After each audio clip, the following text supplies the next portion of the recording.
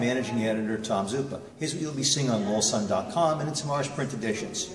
Right now on LowellSun.com, we have the story that the Lowell School Committee has reached an agreement with the school superintendent, Salah Khalfawi. He'll be here for the foreseeable future. Amelia Pack-Harvey has that story. Todd Feathers is looking at staffing in the Drake Fire Department. There's some concern they do not have enough firefighters on every shift. We've seen that story later today.